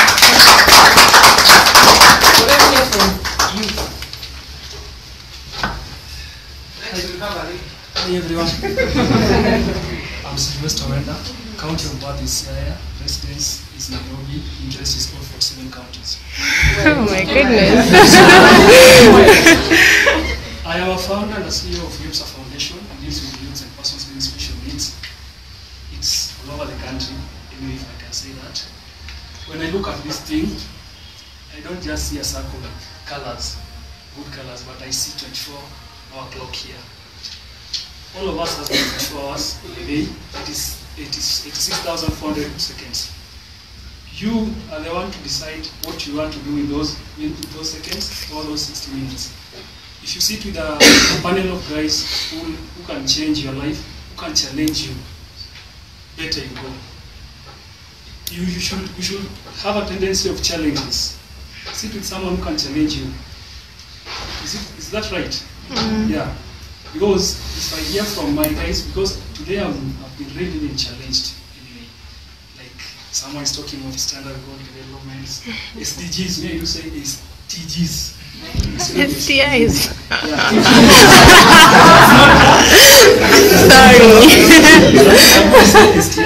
Sorry. I can say of my career is my passion. What I'm passionate about is what I do as a career. So if you realize your purpose in life, you'll make it. So yesterday, a friend of mine called me and told me, Sylvester, I have a slight opportunity to give you. If you work for some few part-time on a day, you will earn 5,000, 15,000. That's that lady where on earth. Just marketing and digital marketing. I told her, no, I need the evidence first before you tell me of that. You cannot earn that. The only thing that you can earn is bringing your idea into action. Your recommendations, please. My recommendation, one, and that is the last one. Time is conscious. Use your time well. One bad chapter of the story is not the end of the story. So live knowing that there's so many things in front of you guys. Thank you. So if you want to partner with me, guys, just come partner. I'll also be having a forum at Accra Hotel on 17th with big guys. So just come. Hi everyone.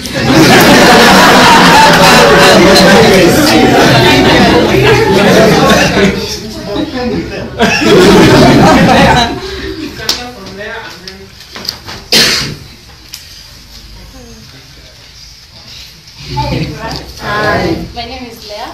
Again, I'm a champion for SDG, but again, nice to meet you. I'm a KMTC alumni here. We are talking about education, the theme for this year International Youth Day.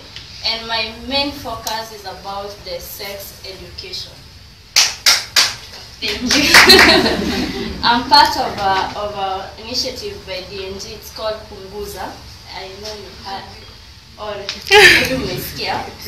But so the other time I was in a conversation with some people and I was the youngest in the group, and I asked them, why can't we introduce the competence sex education in school? And everyone was no, I don't know. So I asked them, so how many of you have kids and how many of you have taught your kids about sex? Personally, I was never taught anything. I had to learn from my peers and internet, and it's often not the best way to learn. So our aim is to educate kids about sexual education, because we are out here talking about abstinence, and one thing we can't do right now is we can't sell abstinence to a generation that is already sexually active. So what we are telling them is if you have to do it, then use protection, because as we are shying away from the conversation, we have 33% of the new HIV infection being amongst the youth. Why are we not talking about it? We need to have this discussion, because our aim is to provide skills that will help them to make healthy decisions about this conversation. It's quite a very uncomfortable conversation to have, but it is necessary. Let's talk about sex.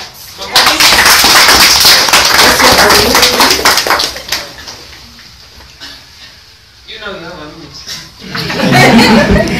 And then we can hear from 3 more people and then we can.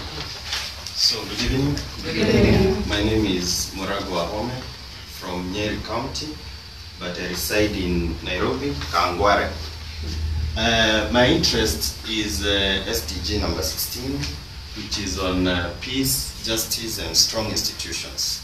So mine is more of a question, where you see it, because I want to take those terms in their literal meaning, because when you go deep, we might not have the discussion today. Are you at peace with yourself? How many people believe that they are at peace with themselves right now? Thank you. Quite a good number. What disturbs me, as we were saying, these SDGs interlink with each other. We can have peace in terms of ourselves, our personality, peace with other citizens, peace with the environment. And that's where the buck stops, peace with the environment. Because you wonder, when you walk in our streets, the streets of Nairobi, it's a pity. When you go to areas like Kangware, every day you are walking and you are a disturbed man. Reason, the environment is not pleasing. And we have this tendency of blaming people in government, the county government. And we say that Sonko is doing nothing. But it's a very simple question. When you walk outside this building and you see papers, the biscuits, other sweets, did Sonko and his people come and throw the papers there? What did they? No. Who did?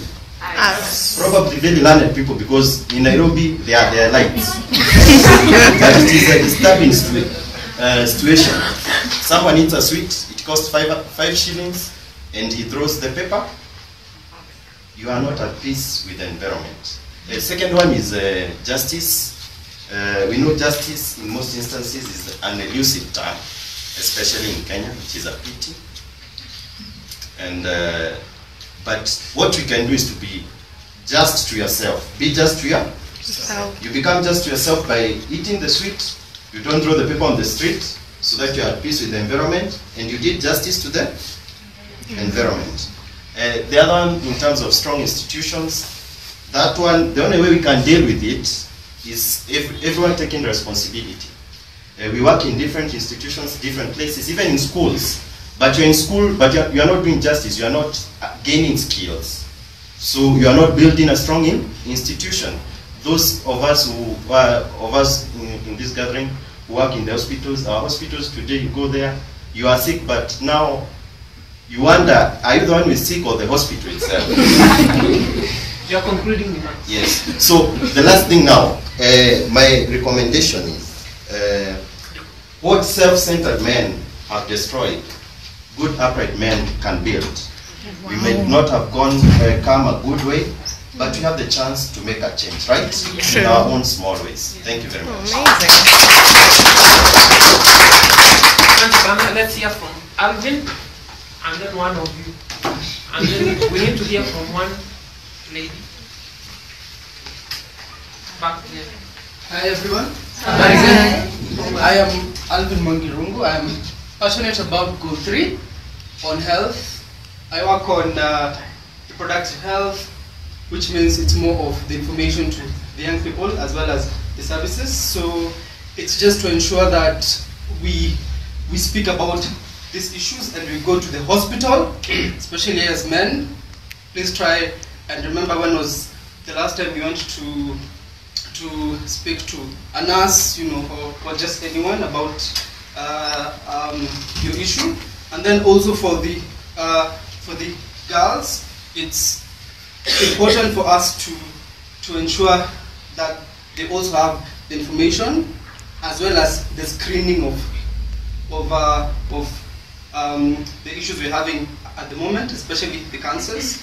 I heard that we have the vaccine that was spoken about. It's important we get the information on it and ensure that all the girls and us, we receive it. And yes, thank you very much. Thank you. In that spirit, did you decide?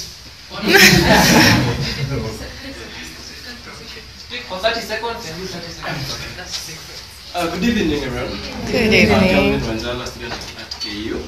I'm here to speak on two things. One, quality education. Two, good health and well-being.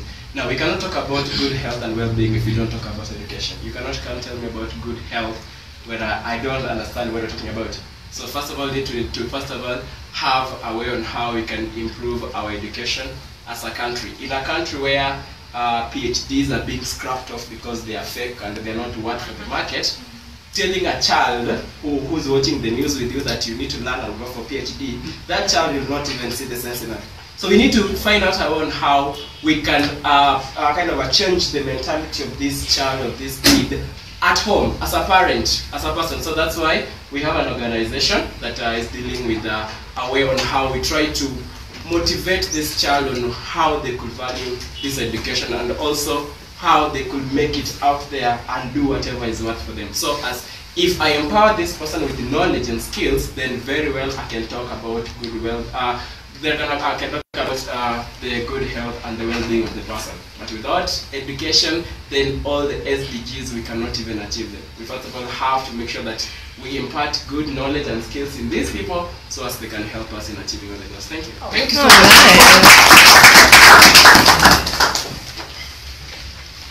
And then one last lady who will finish up. Good evening. I'm Calvin and I would like to talk about goal number 7. I think this has not been touched. We are talking about affordable and clean energy, and when we talk about clean energy, of course, it's renewable energy. And this thing affects the environment, it affects also our health. I work for an organization that runs a program for women in energy, and basically what we try to do is to educate the rural women to drop the fossil fuel or the firewood, use of firewood, because we've seen that from the firewood we are having cases of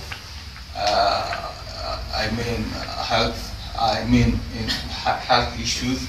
We are having problem with our lungs, so we want to educate people to drop the issue of fossil energy to clean energy. And also this is important to us youth. We've seen what has been going on, especially the coal conversation. This is something that affects us, and we should endeavor to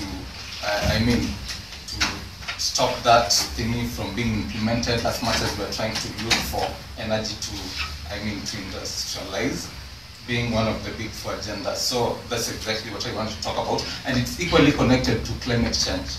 So whenever we are having coal, it means we are going to have much gases being emitted, and the green effect will be really bad for us. So I think we should try and see what we can do on affordable and clean energy. Thank you so much.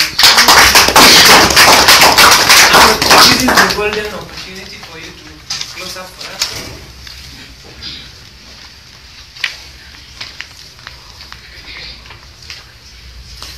Good afternoon. Good afternoon. My name is Dina. I'm an environmentalist, meaning I deal with 6, 13, 14, 15.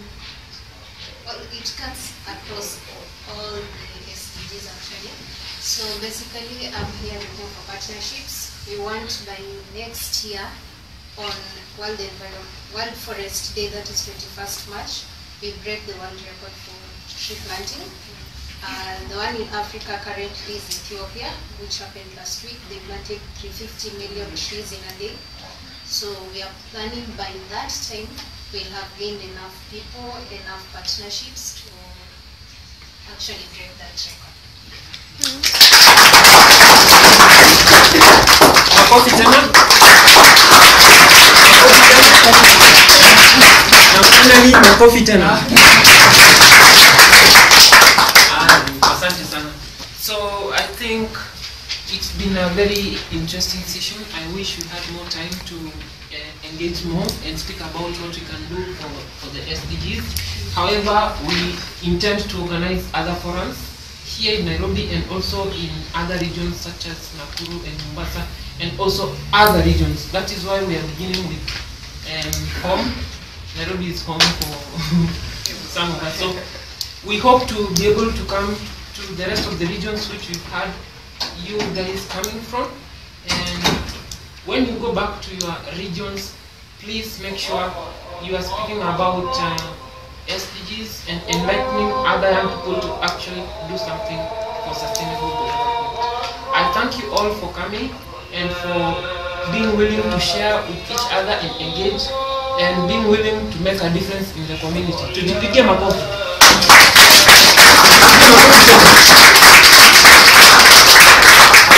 Asante sana. So we shall share with you the pictures from this event on our Facebook page, so you can access them from there. And also, this conversation was live, so you might go and trace it on our page.